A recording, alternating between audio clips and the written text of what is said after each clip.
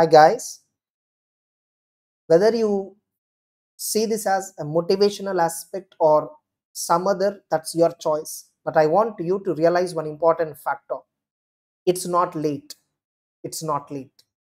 I am doing this video on 22nd March and you are having examination, especially CA Inter and CA final student.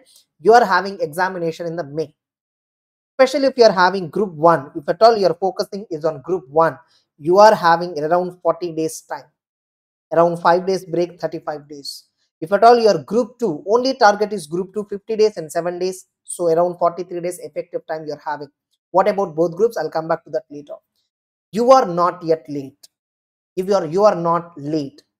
I know some of the students were demotivating again and again, in spite of repeated motivations that people are doing on the YouTube, in spite of watching repeated motivations. Many are getting deviated or distracted for some reason, and suddenly when they realize that it's just 1 month away from the exams and they were getting depressed, what they have done till date, some students message me, sir, I didn't start anything till date, so if I start again now, could I clear, can I clear? Before I talk about whether you can clear or not, first just look at our Puranas or Vedas. Almost in any religion, they always focus on your efforts. Please focus on your efforts. Please focus on your process. The result will be taken care by the God. The result will be taken care by your destiny, whatever. Getting it? Focus on the process. In terms of the process, we are still having, if at all you are only focusing on group 1, you are having 350 hours of solid time. If at all you are only focusing on group 2, you are again having 430 hours of solid time. Ideally, if at all you are very focused and consistent, you can definitely clear one single group. It may be group 1 or it may be group 2. One group you can clear, you still have chance. Last time I made a video somewhere in the month of March beginning or maybe February and last week, that you are having 60 days time, and many students have watched it and applauded and started preparing. And again, same students are getting back and saying, sir, now I'm having 40 days time, 35 days time, 1 month I'm left with. What should I do within this month so that I can clear? You're always result oriented. You're always focusing on your result. You're always thinking about what if I fail? What if I fail? Why are you thinking about the result? Never think about, like what? The result. Forget about it. It's a consequence. First, implement in your action. Very recently I've gone through one of the promo, some Insta reel or somewhere I've seen where Mukesh Ambani is giving. Like the anchor is like the questioner is asking, what is that differentiates you from others? He's asking that. He replied one thing: focus. Whatever we do with focus. Whatever we do with consistency. Not just him.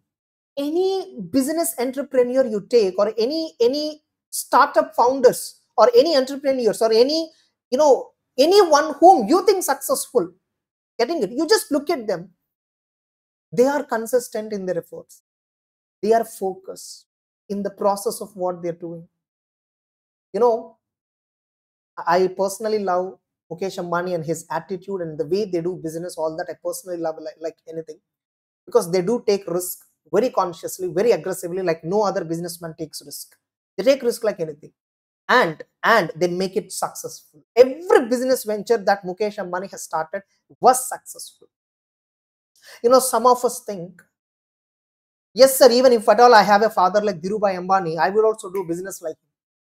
If you give this kind of reply, then I have an answer for you. What about his brother? What about his brother? At the time when the family got separated, both the brothers, like elder Mukesh Ambani as well as his cousin brother, his own younger brother, Anil Ambani, both of them have got more or less inherited similar amount of wealth.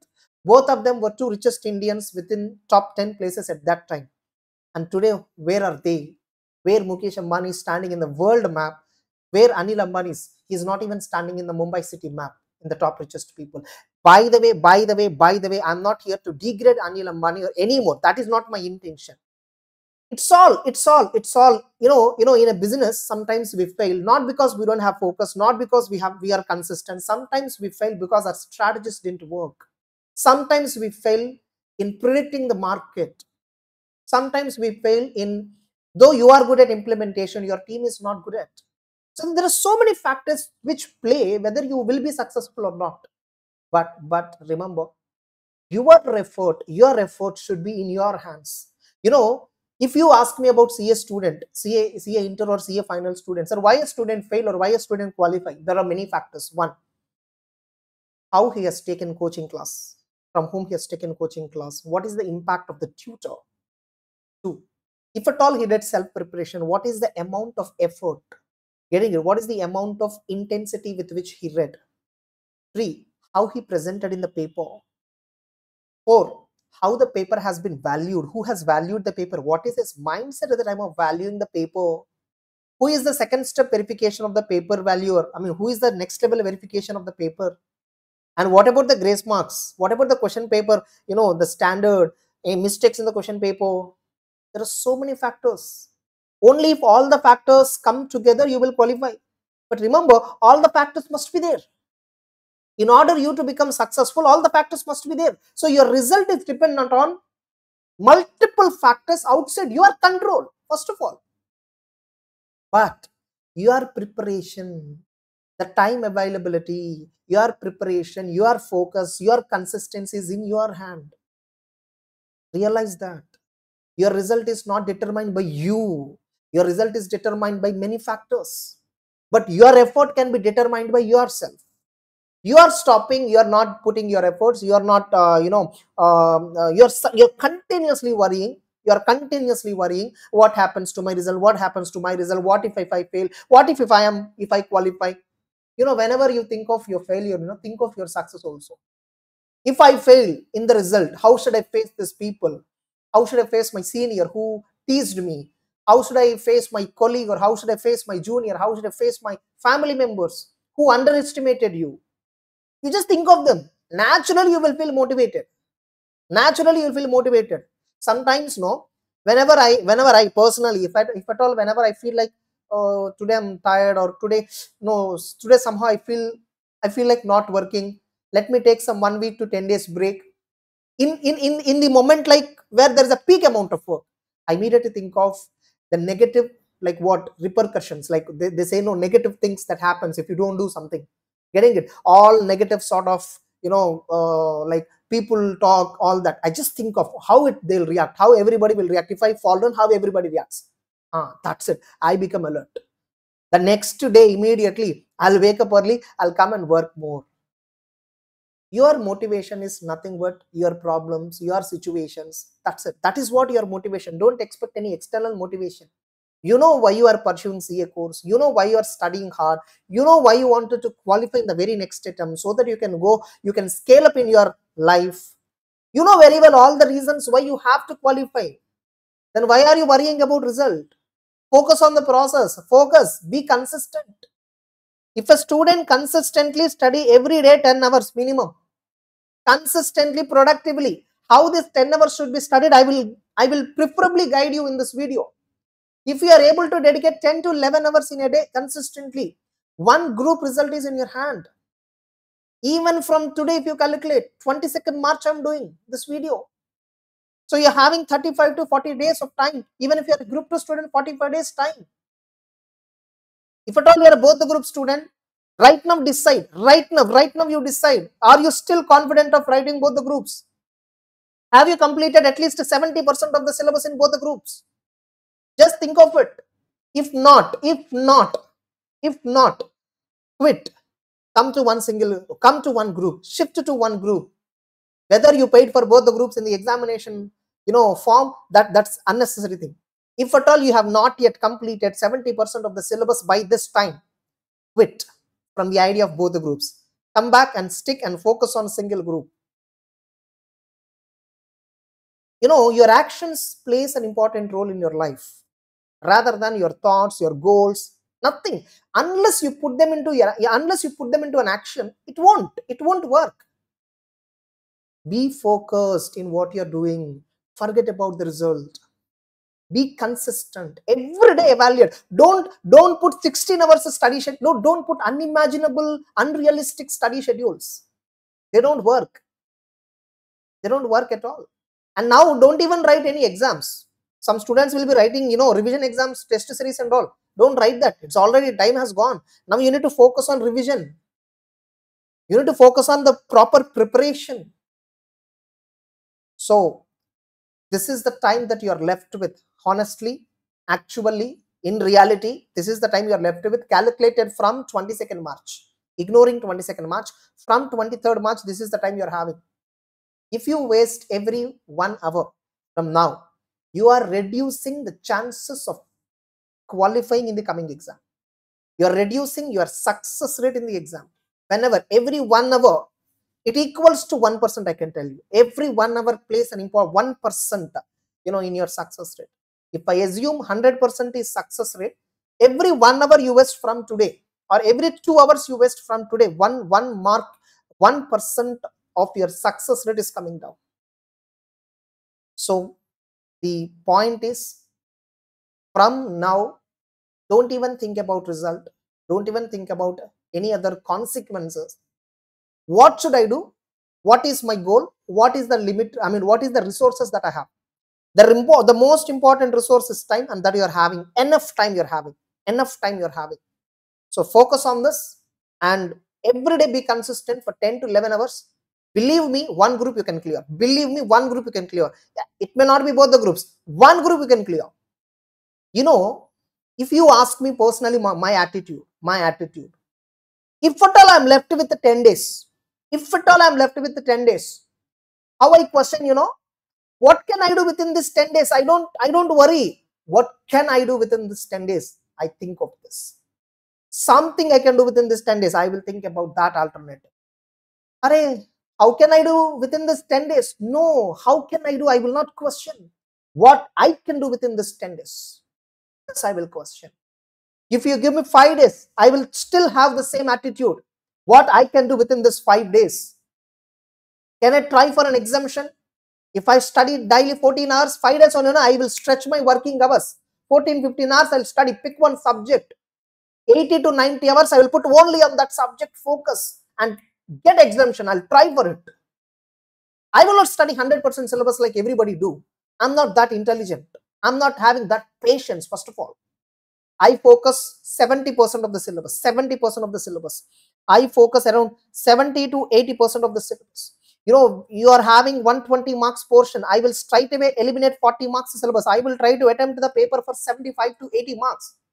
And if I attempt the paper for 75 to 80 marks with very good perfect clarity, I will score 60 plus easily. I have seen many students who are attempting for 100 out of 100 marks and scoring 13. Who says if you write for full 100 marks, you will get full higher? Who says that? You have seen your friends, you have seen in your result, if at all you are a repeater, you attempted for 90, 95 or 100, you are ending up scoring 25. So it's not for how many marks you attempt. It's with what perfection you are attempting. That is important. Even if you attempt 70 marks of the paper, only 70 you wrote, not 100, only 70 you attempted with 100% accuracy. I am telling 65 plus is not big deal. Sir, what's the proof for this? How can I get 65 plus, sir, if I write for 70? What is the proof, sir? What are you talking? Very simple, man. I have seen many students who are scoring 90 plus in accounts and advanced accounts and costing and FM, and even in FR and SFM. There are many who are scoring 90 plus. So for 100, they are scoring 90 plus. For 70, can't you score 60? Same logic. So when they attempt for 100 and scoring 90, why can't you score 60 by attempting for 70? As simple as such. If you have answer for this, I have answer for this. You always, stop thinking pessimistically. Sir, if I write only for 100 marks, I will get 50. No, you are getting 50 marks, not because you attempted for 100, because you attempted poorly. If you attempted the answers excellently with 100% accuracy, you are deserving 100% allocation of the marks. So In order to get that accuracy, in order to get that perfection, what you have to do, you have to be focused, you have to be consistent. Don't try for new resources.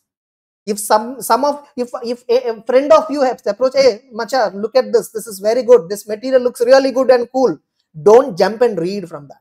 You're already reading one material, no, stick to that. You must have this discipline. What, day before exam, another student, another friend of you will come and show much more beautifully crafted material, will you start reading from that? You must have an opinion, no, first of all.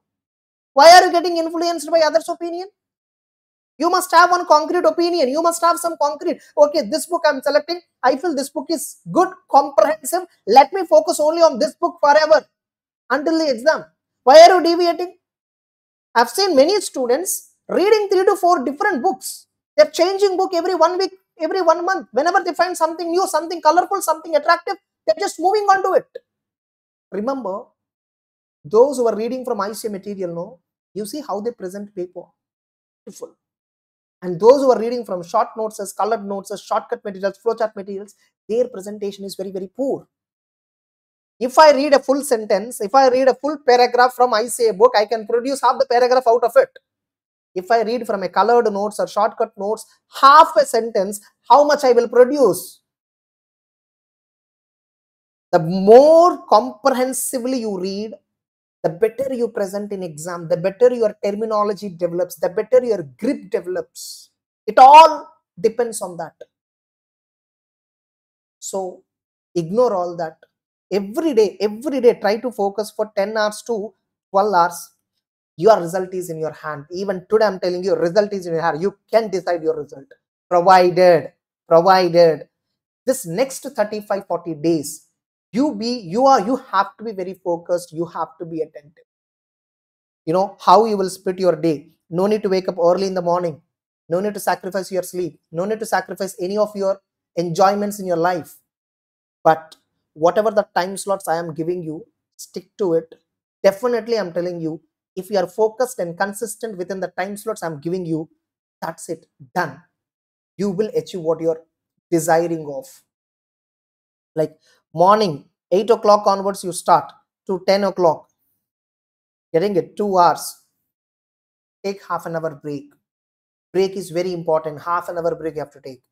2 hours continuously, you studied with focus, no? Take half an hour. 10:30 to 12:15. 10:30 to 12:15. So 1 hour 45. Take 15 minutes break. Then 12:30 to 1:30. 1 hour again. Then take 2 hours break. 3:30 to 5:30. Okay.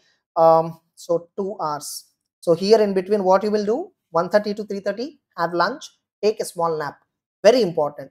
To regenerate the energy that you lost in the morning, you need to compulsorily sleep in the afternoon so that your energy levels will be high again in the afternoon, next post lunch session.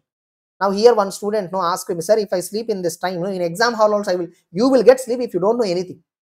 If you know something in the question paper, you will never sleep. Getting it? Next, again take half an hour break, 6 to 7:30. So again 1.5 hour, 1.5 hour. Getting it? 1.5 hour. Again take half an hour break, 8 to 9:15. So 1.25 hour. 1.25 hour. And again take 45 minutes gap, 10 to 11:30. So 1.5 hour. Let me see how much time it came. 2, 3, 4, 5, 6, 7, 8, 9, 10, 11. Almost 11 hours it came. Beautiful. Enough. 11:30 you go bed. You go to the bed. Assuming that you are sleeping within the next half an hour to 45 minutes, again you're waking up at 7:30 in the morning or 7:15 in the morning. You're having 7 hours effective sleep in the night, and in the afternoon you are about to have some half an hour to 45 minutes of sleep, and every slot you are having break, enough breaks. You can do literally every stuff that you are doing. You can have Instagram, you can have social media, you can watch on YouTube some videos, fun videos, entertainment videos within the breaks. If at all you think you do not have control, then uninstall them. But you must not uninstall. You must know how to control yourself. That's what I recommend. When I am preparing in my final in 2014-15, I never switched off any of my phone. I don't even keep my phone in silent. Getting it? I'll just keep my phone somewhere in the room and I'll come to another room and prepare. That's it. And in the break time, I'll go back and see the phone and reply all this, have conversation. Simple, enjoy. I enjoy and then do preparation. In fact, my preparation is very enjoyable. I don't sacrifice anything. I don't want you to sacrifice everything and then focus on preparation. You must balance everything. You must balance. People think they don't balance, they can't balance. Actually, it's wrong. It's all about your priority. What is your priority? It decides. So, suppose if I have a phone in my hand, right now I'm doing video, no? I'm having phone, I'm getting continuously call. I'm getting continuously some messages or some, notifications. What is my priority right now? Doing video. So that's why I'm not looking at it. Just that the light is blinking so I can observe it. So if my priority is that, I will stop the video and do that. Since my priority right now is doing video and motivating you, enlightening you, I'm not looking at it. Simple logic. Right now, this video, almost 20 minutes I worked on. 20 minutes of this video you're watching right now, almost it is 20th minute. Past 20 minutes, I'm highly focused on what I'm talking, what I'm telling you, what I'm scribbling. Is what focus. Your priority decides your focus. Just because you uninstall the YouTube or uninstall the Instagram, if at all you do not have priority in your studies, obviously you will reinstall. Simple logic. So balance everything, have a strict study schedule like this. See, this is only a draft schedule. Suppose if you are very good, if you are interested to wake up in the early morning, modify the schedule according to your convenience. I am assuming if at all I am in your place, I don't wake up in the early morning, I wake up in the 7 or 7:30 happily, and then start preparing from 8 o'clock. If you are interested to wake up in the morning at 5 o'clock, happy. Just modify. Planning 11 hours in a day productively is not a tough job. I hope you got something. Okay. So do well, be focused, be consistent for the next 35-40 days. Result is in your hand. You can give the best for getting the positive result, and the rest is in the hands of the entire, every other factor. We call it as God. Put your effort sincerely first. Before expecting something from the result, before expecting something from the external factors, first you give what is required, what it requires. Stop questioning your ability. Stop thinking about your failure. So do well. Definitely, this 35-40 days will be a game changer for you. And those of you who are planning both the groups in the coming May examinations, just think of yourself. Have you completed 70% of the syllabus? If so, revise it. If at all you have not even completed 70% of the syllabus, what I recommend is, it is now not worthy to risk both the groups. Take one group, give more priority to that group. I hope this helped you. Think about your preparation, all that. Okay? Have a nice time. All the best.